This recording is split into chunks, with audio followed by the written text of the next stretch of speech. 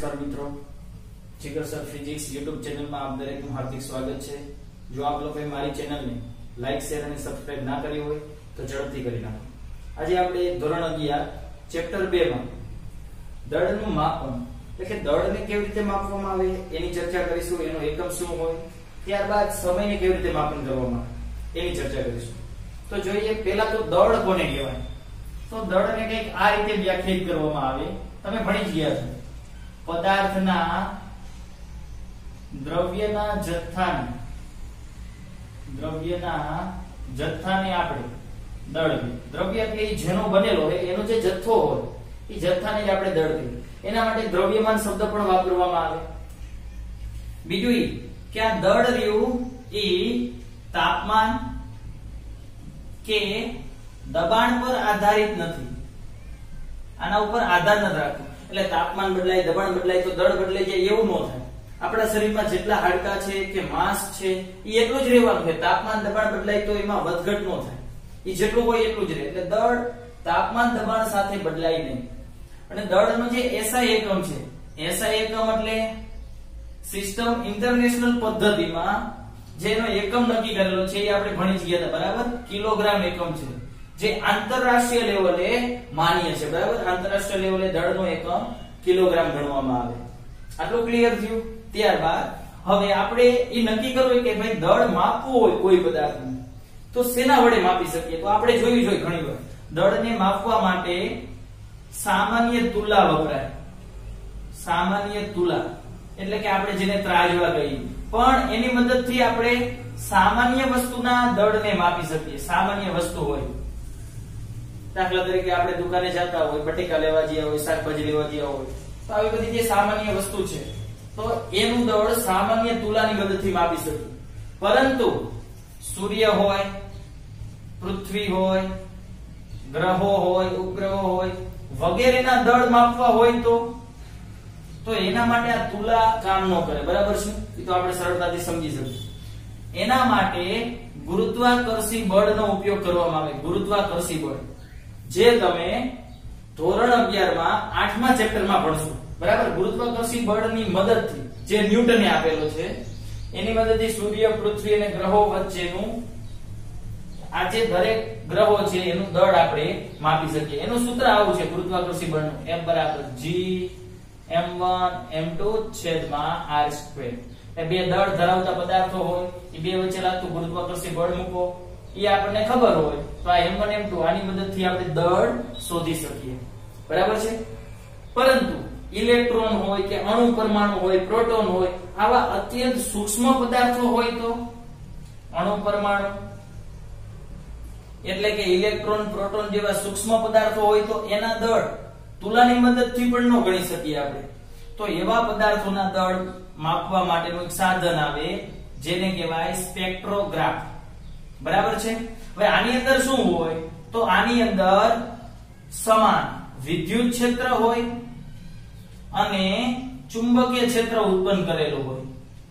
એની મદદથી ઈ કણ ગતિ કરતો હોય વર્તુળ માર્ગે, અને વર્તુળ માર્ગે ગતિ કરે તો એ વર્તુળ માર્ગની જે ત્રિજ્યા રહી ઈ દળના સમપ્રમાણમાં હોય। કેના સમપ્રમાણમાં હોય? દળના સમપ્રમાણમાં। તો એ ત્રિજ્યા જેટલી થાય એટલું એનું દળ ગણવામાં આવે એના સમપ્રમાણમાં, બરાબર। આટલા ટોપિક જે છે તમને એવું લાગશે કે આમાં કઈ ખબર ન પડી, વિદ્યુત ક્ષેત્ર કોને કહેવાય, ચુંબકીય ક્ષેત્ર તો હાલો આપણે સમજીએ કે વિદ્યુત ક્ષેત્ર કોને કહેવાય, આ શું છે, આ બધું તમે ધોરણ 12 માં વિગતવારે ભણશું ત્યારે આપણે જોઈશું। અત્યારે માત્ર આટલું યાદ રાખો તમે કે એની ત્રિજ્યા રહી દળના સમપ્રમાણમાં હોય છે, એના આધારે એનું દળ નક્કી કરવામાં આવે। બીજો પ્રશ્ન એ પણ થાય કે આપણને ખબર છે કે ભાઈ આપણું દળ હોય તો 50 કિલોગ્રામ, 60 કિલોગ્રામ, બરાબર। બીજું કોઈ સામાન્ય વસ્તુ હોય 10 કિલો, 20 કિલો, પરંતુ આ જે અણુ પરમાણુ છે, ઇલેક્ટ્રોન, પ્રોટોન છે એ તો અત્યંત સૂક્ષ્મ છે જેને આપણે જોઈ પણ નથી શકતા। તો એવા પદાર્થના દળને કિલોગ્રામમાં ન દર્શાવી શકાય, સ્વાભાવિક વાત છે। હવે આપણું જ દળ હોય તો આપણે કિલોગ્રામ બોલી, 50 કિલોગ્રામ, 60 કિલોગ્રામ। હવે ઘરે આપણે કોઈ વસ્તુ ઉત્પન્ન કરી હોય ખેતીવાડીમાં, કપાસ હોય, મગફળી હોય, તો એને આપણે મણ કે ટનમાં માપી, કારણ કે એનો જથ્થો બહુ વધારે છે, એને કિલોગ્રામમાં ન માપી। એટલે જે બહુ મોટી છે તો એના માટે મોટો એકમ વપરાય, જે મીડિયમ છે એના માટે મીડિયમ એકમ વપરાય, જે અત્યંત સૂક્ષ્મ છે એના માટે એના માટે આ કિલોગ્રામ ગ્રામ પણ નથી, અત્યંત સૂક્ષ્મ છે. તો એના માટેનો એક સ્પેશિયલ નવો એકમ વ્યાખ્યાયિત કરવામાં આવ્યો અણુ પરમાણુ માટે, જે એકમનું નામ છે યુનિફાઈડ એટોમિક માસ યુનિટ. બરાબર? કેના માટેનો એકમ છે? અણુ પરમાણુ કે ઇલેક્ટ્રોન પ્રોટોન, જે અત્યંત સૂક્ષ્મ છે એના માટેનો નવો એકમ વ્યાખ્યાયિત કરેલો છે યુનિફાઈડ એટોમિક માસ યુનિટ, જેને ટૂંકમાં atom no A, mass no M, unit no U, બરાબર, AMU વડે દર્શાવવામાં આવે છે.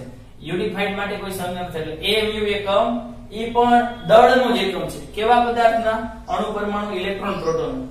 તો હવે પ્રશ્ન એ થાય કે AMU એટલે કેટલું થાય? તો AMU માટેની એક સંજ્ઞા છે, એના માટેનું સૂત્ર છે. એક AMU કેને કહેવાય? તો ખાસ યાદ રાખજો, એક AMU તો કાર્બન 6 પરમાણુ ક્રમાંક ધરાવતો જે કાર્બન છે કે જેનો પરમાણુ દળાંક 12 હોય એને 12 વડે ભાગી નાખવાના. 12 વડે ભાગતા જે સંખ્યા મળે એને જ આપણે કહીશું એક AMU. તો એવું જાણવા મળ્યું આની જે દળની સ્પેક્ટ્રોગ્રાફની મદદથી આપણે માપી શકીએ, એને 12 વડે ભાગી નાખવાના. કેમ 12 વડે ભાગવાના? તો કે એક AMU ને કેવી રીતે વ્યાખ્યાયિત કરેલો? તો એવું નથી કહ્યું કે ભાઈ 12 વડે ભાગતા જે જવાબ મળે એને જ આપણે એક AMU કહીશું. બરાબર છે? તો એનો જવાબ કઈ આટલો મળે? 1.67 કે 66 ગુણ્યા 10 - 27 કિલોગ્રામ. એટલે 1 કિલોગ્રામ કરતા પણ ઘણું બધું ઓછું, જો માઈનસમાં ઘાત છે એટલે કે ખરેખર 1.66 ને અને છેદમાં લઈ જાવ એટલે પ્લસ ઘાત. એટલા વડે ભાગો એટલા કિલોગ્રામ દળ થાય એને 1 AMU કહેવાય. ખબર પડી મિત્રો? તો આ હતું આપણા દળનું માપન.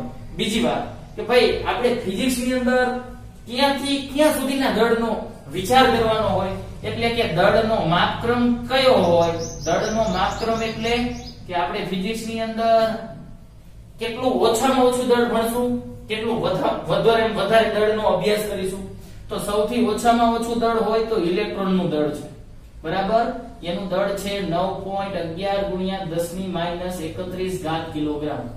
આને લગભગ હું 10 કહી શકું, 10 ની નજીક છે, તો અહીં 10 મૂકી દે તો 10 ગુણ્યા 10 - 31 એટલે કેટલું થઈ ગયું કહેવાય? 10 - 30 કિલોગ્રામ. સૌથી ઓછામાં ઓછું દળ ઇલેક્ટ્રોનનું દળ. અને સૌથી વધુમાં વધુ દળ હોય તો અવલોકિત વિશ્વનું દળ. આપણને જે વિશ્વ દેખાય છે એ વિશ્વ સૌથી વધારે વજનદાર છે, દળદાર છે. એનું વજન છે 10 - 55 કિલોગ્રામ.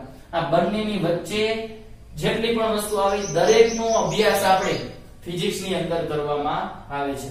ક્લિયર થઈ ગયું મિત્રો? તો ત્યાર પછી આપણે સમયનું માપન જોઈશું. ચાલો મિત્રો, આપણે જોઈ દળનું માપન. દળ કોને કહેવાય, દળનો એસઆઈ એકમ શું, એને કઈ રીતે માપી શકાય, આ બધી આપણે ચર્ચા કરી.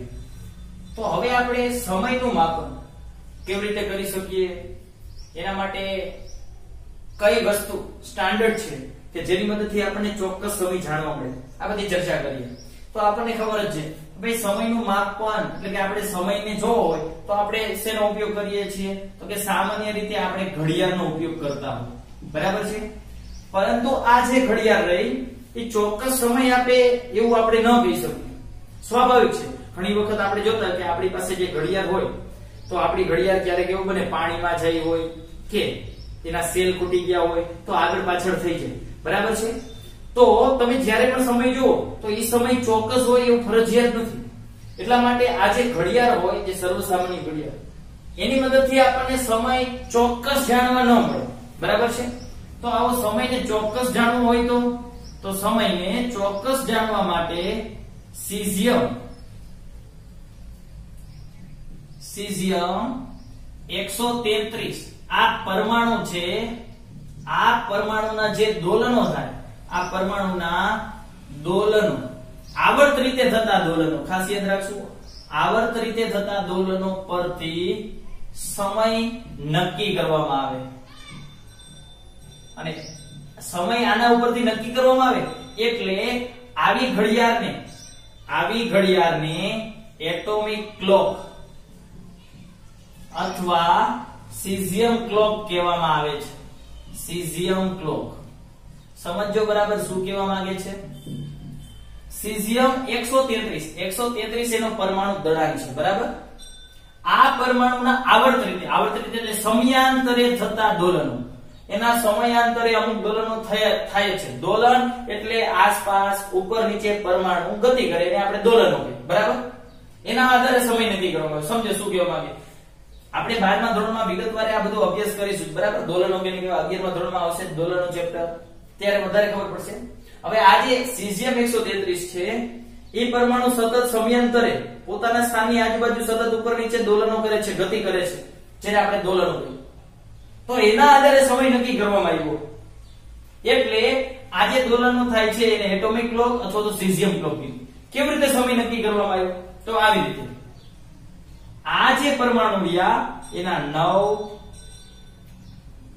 192, 631, 770 આટલા પૂર્ણ દોલનો થાય.